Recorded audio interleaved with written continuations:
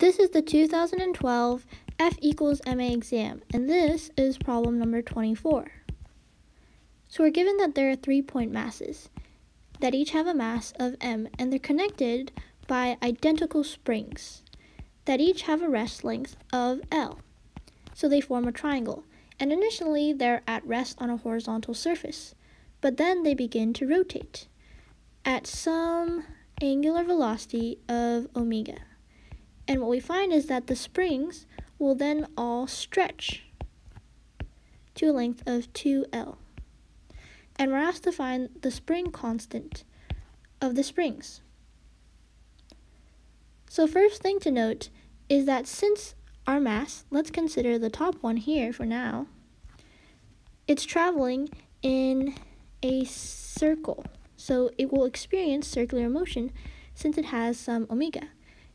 In order to do so, then, there has to be some net radial force inward that will provide the necessary required centripetal acceleration, namely mv squared over r. Or, since we know that v squared is just r squared times omega squared, we can replace that to write that F net is equal to mr omega squared. Now, this required centripetal force will be provided by the two springs our mass is connected to. Now, these springs have the same force since they are displaced by the same amount and have the same spring constant. And we want to break it into components, a tangent component and one that points radially inward. Now, what we find is that these angles are the same, both 60 degrees, which we can see since the central angle is also 60 degrees. We find that these two horizontal components will actually cancel each other out. So we only have to look at the vertical pointing radially inward components. So that will be F times sine of 60 degrees for both. So these two forces, these two component forces will provide mr omega squared. So we can see that we have mr omega squared of the required force is provided by the two component spring forces, namely 2 times F times sine of 60 degrees. Now, what we find is that F is just equal to K times some displacement. Now, what is our displacement? Well, initially, when it's at rest, it is at length L, and then when it starts rotating, it is at 2L. So we find that our x, our displacement, is just going to be 2L minus L, or L. So F is equal to K times L. Another thing that we have to have is R. So R is going to be the distance from the center of the circle to our mass.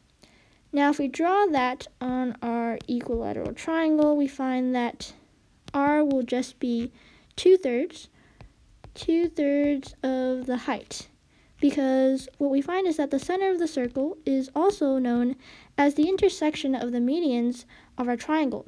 And geometrically, there's a ratio of 2 to 1 from this length, which is r, to this length. So r is equal to 2/3 of the total height.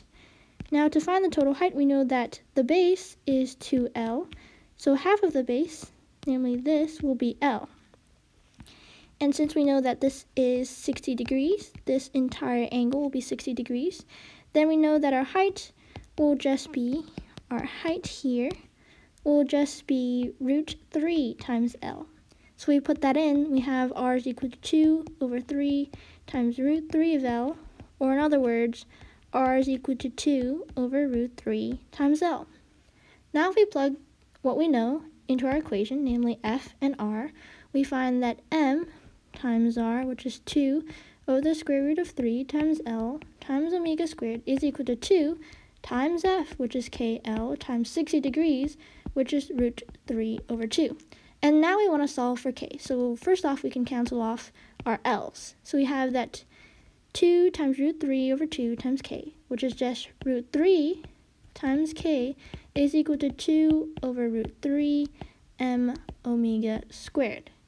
Now, if we divide by root 3 on both sides in order to solve for K, what we find is that ultimately K is equal to 2 over 3 m omega squared.